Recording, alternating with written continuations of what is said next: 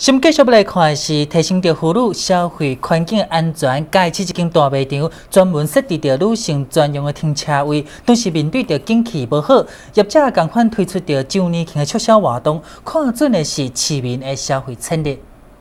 来到大卖场的停车场，大写着女性专用的停车格布条，就搭在真明显的所在。这就是嘉义市一间大卖场为提升妇女夜间买物件安全性所规划的夜间女性专用停车位，而且规划位在大卖场的口处边啊。除了原本就有监视器之外，佮增加着照明的设备。因为我们的灯是一个感应，只要车子一进入的话，它就会亮起来。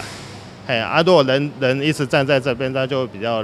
会比较亮一点，或者在停车场的一些灯光是比较显现不足的地方，然后我们是加强一个 LED 的加强的灯光，然后照亮这里，也比较让人安心。对，也让人比较安心。事实上，这间大卖场进驻嘉义市只有短的4年时间，不过伊算是连锁体系，所以未少的固定客源。特别对准要来到4周年庆促销活动，虽然讲现在景气真歹，但业者也是看好着该市民的消费潜力。当然或多或少，最近景气不好，可能会影响到一些购买的力道啦。这可能多少会影响到，但是呢，